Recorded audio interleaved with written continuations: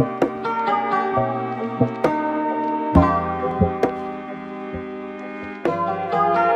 the stylist, stylist, stylist.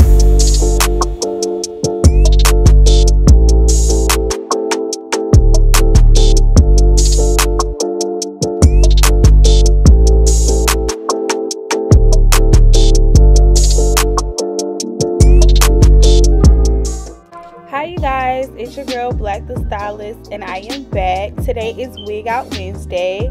So let me get you guys caught up. Every Wednesday I will be posting videos, installing wigs or maybe coloring wigs. I'm just not sure yet. If you guys have any requests, you can leave a comment below and just let me know. So let's get right into this video. As you can see, I already mowed my client down and I'm cutting the excess cap off. And right now I am taking some Got2b glue to melt this cap some more and make it more seamless. Excuse the background noise. So after I do that, I am going to go ahead and take the Ruby Kiss palette that you can find at your local beauty supply store. I believe this palette is a 16, which is very good for our dark skin tone girls. So I love it. So I'm gonna go ahead and blend this cap some more, and then we're gonna go ahead and install this wig. This wig is from a girl in the local area named Beyonce. It's from her collection. So yeah, I want to say this is probably a 12-inch wig. I'm really not sure, but I believe it's a 12-inch. Y'all excuse my ashy hands. I'm always on camera with ashy hands. So when I install wigs, I like to let my clients hold each side of the wig to secure it and have it in place after I line it up, and then I will go ahead and cut off the excess lace in the back, tie the straps to tighten it to fit her head. Then after that, I will go in and sew down the middle of my wigs. This helps to secure the wigs. So maybe if your client is out and they probably had the wig on for a while, they could be sweating, it could be lifting. They don't have to worry about this wig sliding off their head. It will only like slide back a little bit, but won't come completely off because it's sewn down in the middle. So right now you see me guys taking some more makeup from the Ruby Kiss palette, and I'm adding it to the lace on the inside. And after that, I'm going to go ahead and take the Boho Active. That's what glue I love to use. And I'm going to go ahead and draw a pretty thick line of glue for my first layer. My first layer is going to be pretty heavy. And then after that, I go ahead and use little dots, and I do lighter layers after the first layer.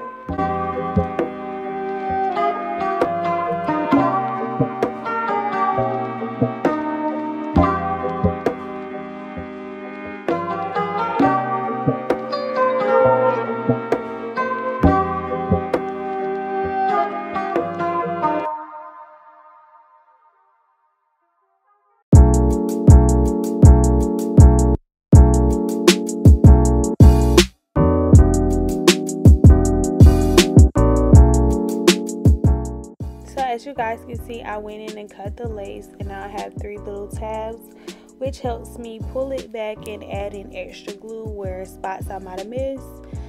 So that's what I'm doing right now. After I complete this task, I would like to take an elastic band and tie it down to really melt the lace. So I let that band sit on for about 15 minutes. And after that 15 minutes is up, you will see me remove the band, and then I will proceed to hot comb and smooth everything out and pull out the baby hairs. So keep watching. I'll be right back.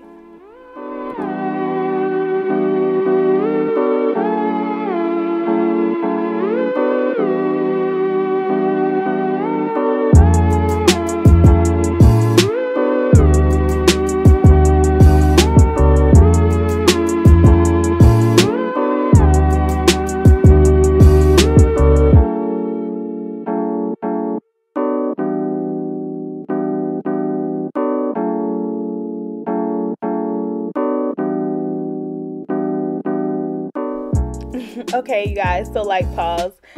please do not pay my client any mind with this face expression that she's making, like she's just so over it. Like, I just noticed that, but I just had to point that out because I thought that was too funny.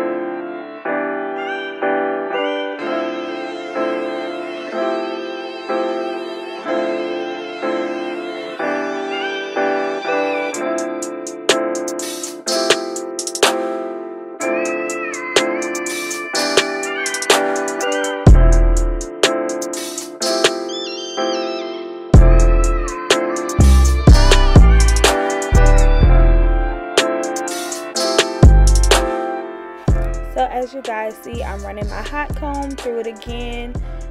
As we grow together on my channel, you guys will know that I love using my hot comb. If you want your install or frontal to lay very flat, a hot comb will be your best friend. And a wax it. So part wax it hot comb, part wax it hot comb. It will get your frontal installs the flattest. So right now I'm going to go ahead and cut this wig into a bob. Kind of didn't have an idea for the style just yet.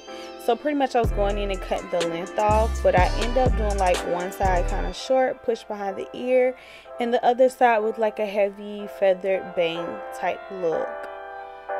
So yeah, you guys continue to watch. And after I go ahead and cut it in, I don't know what happened to my clip with me doing the baby hairs, but yeah, it got deleted somehow, so I don't have that clip, but just stay tuned.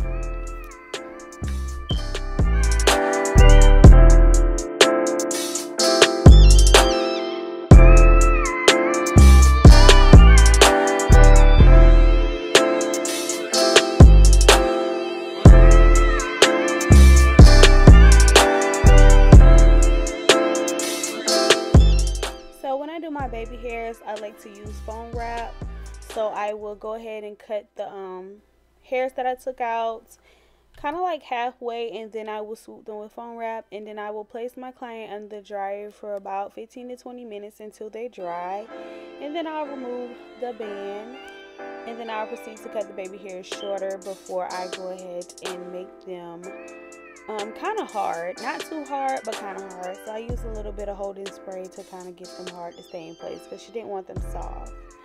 I think my only downfall with this wig was that the frontal piece on it was a little too thin. As you get closer to the tracks, it didn't cover as good. It didn't have good coverage. So that's my only con with this wig.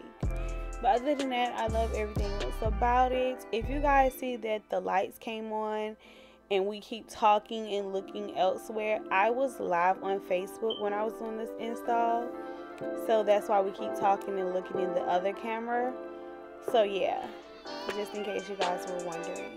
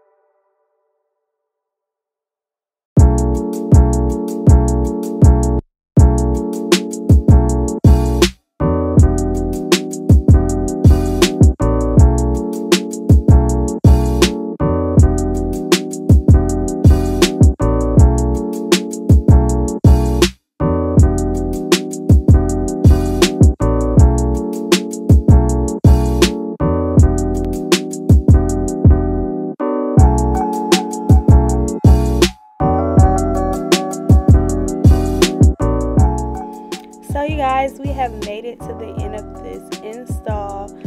It turned out really cute. I love it. It's very cute and sexy and just classy. But if you guys like how I did these dark roots on this blonde wig and you would like to know how I achieved this, just comment below and let me know so I can do a separate video. I would love to know what you guys would like to see from me as a stylist, so just comment below. I don't mind trying different styles. I'm getting better at just recording more so that I can show you guys different stuff that I do and also teach you guys some of this stuff. So this is the end of the video. If you guys like this video and you love this install, just give this video a thumbs up. Make sure you subscribe to my channel and leave a comment below and let me know what you think. So I'll see you guys next time.